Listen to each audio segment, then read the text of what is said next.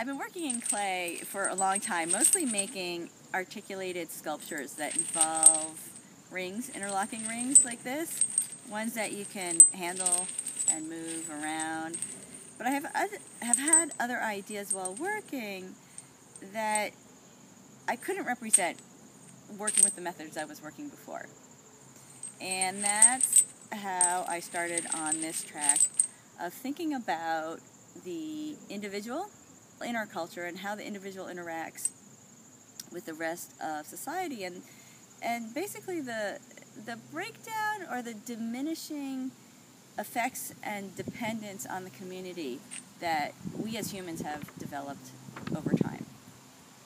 The tactile component of my work is critical to the way I work.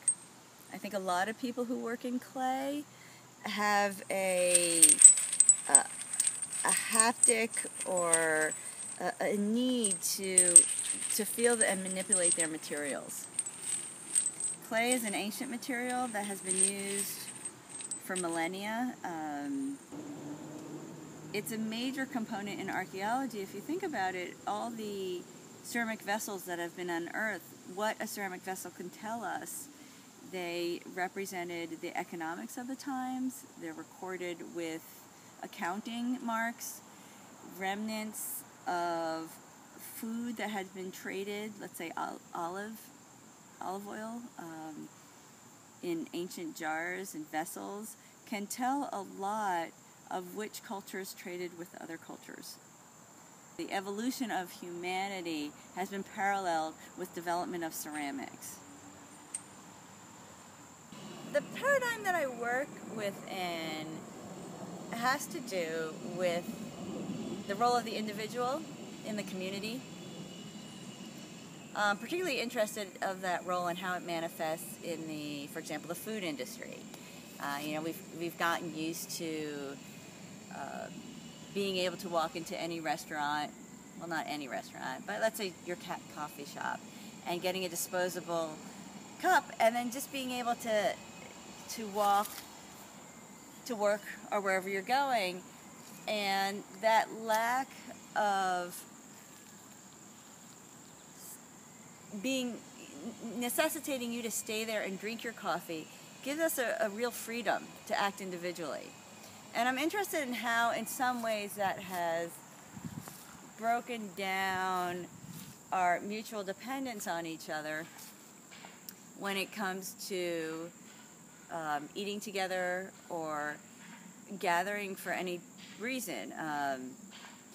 In many traditions, for example, Chinese calligraphy, you'd come home after a day of work and you would practice your calligraphy, and it wasn't necessarily defined as therapeutic or your downtime or time for your creative side. It was really just part of your daily functioning. We've lost that. I mean, I have students of mine who come to class and tell me how therapeutic it is to work in clay or just to come to class, and that indicates to me that there's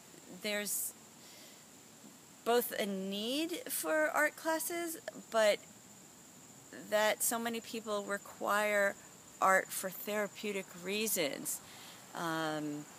And it can be so much more. It can be academic, it can be philosophical, and it can be totally integrated into just daily functioning.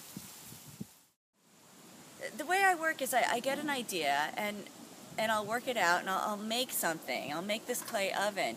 But the practice of working and making things generates other ideas. And then these other ideas motivate me to make something.